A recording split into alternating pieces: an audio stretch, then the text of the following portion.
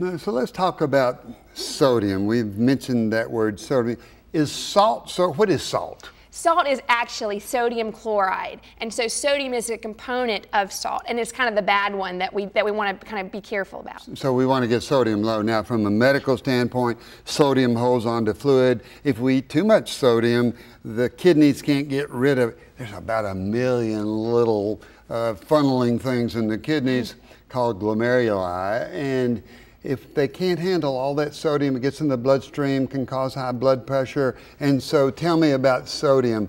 What's the DASH diet in sodium, and how much is too much? So we really want to, the recommendations from the dietary guidelines say to stay under about 2,300 milligrams in a day for an individual. And actually there's a special subgroup, which is actually a huge group, to keep it under 1,500. And that includes individuals over 51, African Americans, people with diabetes, and those at risk for heart disease and kidney disease. So that's a huge subgroup that is probably about half the American population right there. It is, because we're getting older and older, and so we need to have less and less salt.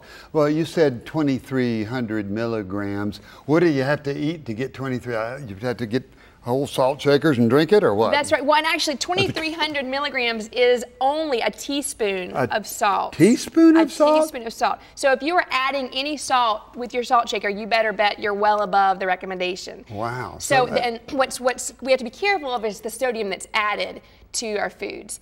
In addition, of course, what we salt and shaker on there. And if you have high blood pressure, we probably just need to get that off the table and use a substitute or go without. So do you allow anybody to use a salt shaker and salt their foods? You tell them you're going to get enough salt in your foods anyway? Most people are going to get all that they need for that purposes. Let's look at some foods that are bad in salt. Hand me those Cheetos. Okay, good. How about good old Cheetos? Everybody loves Cheetos. Do they have a lot of salt in them? They do. Let's check the label. The best thing you can do if you have a question is you can check the nutrition facts label on the back of the panel, and you can see sodium is clearly listed on there. So this label says 290 milligrams. That's about 300 for about 21 little pieces of Cheetos.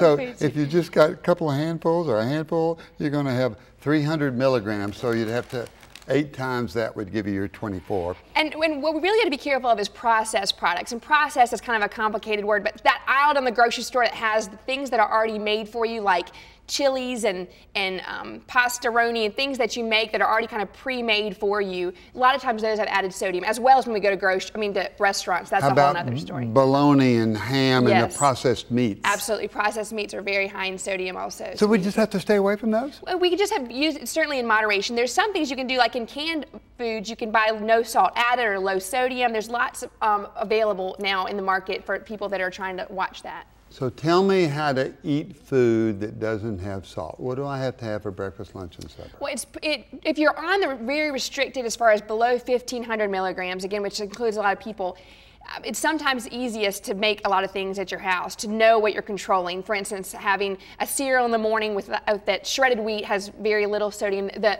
good whole grain and high fiber cereals that we'd like to encourage anyway are generally lower in sodium.